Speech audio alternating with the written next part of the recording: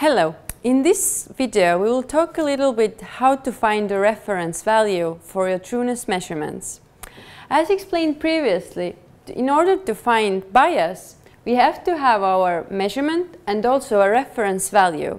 So in this part we will discuss a little bit how to get this reference value. What we need from this reference value is that it is independent from our measurements that we have done in our validation. Also, it's good if it has some uncertainty, and also that it is exactly in a matrix that you are analyzing your sample. So there are three main possibilities to find this reference value, and they are listed here. And we'll go through all of these. So the first one is certified reference material. The idea is that you have a tomato that you have exact concentration of glyphosate, for example, and it has a certain uncertainty. However, as you can imagine, it's quite difficult to buy a certified reference tomato. Therefore, the second option is a reference material. Reference material means that you have a tomato sample that doesn't have a certain uncertainty. Usually it means that it is somewhat of a leftover from certain proficiency testing, and it has a value that different laboratories have acquired, but it doesn't have uncertainty.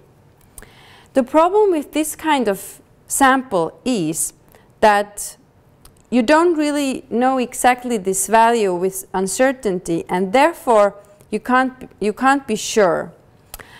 And sometimes also it means that this value can actually be dependent of a method that you are using. So maybe if you are doing GCMS analysis, you can have one result, and if you are doing LCMS, it can be a second one.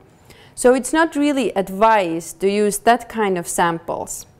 So this leaves us to the third option, which is spiking, and usually most used for our validation studies.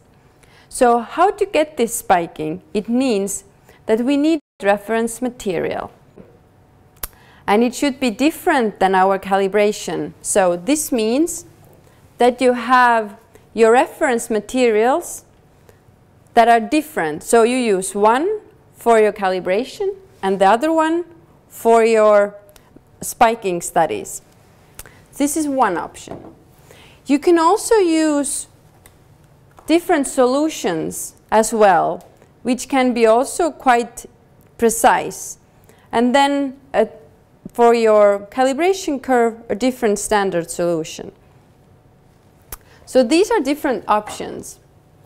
When you do your spiking studies, the thing you should definitely keep in mind that it's never as precise as an analyte that is already inside your matrix.